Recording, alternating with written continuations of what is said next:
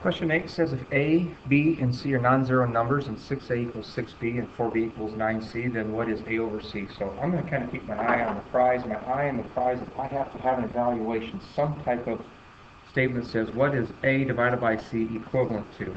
Now that means I want a comparison between A and C, but A and C are not linked directly. They're linked indirectly through B. So my goal in this thing is to figure out how to make B a linking factor between the A's and the B's.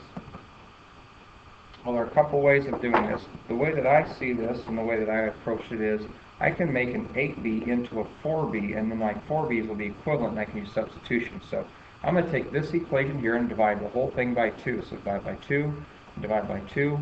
So I got 3 A's that are equal to 4 B's.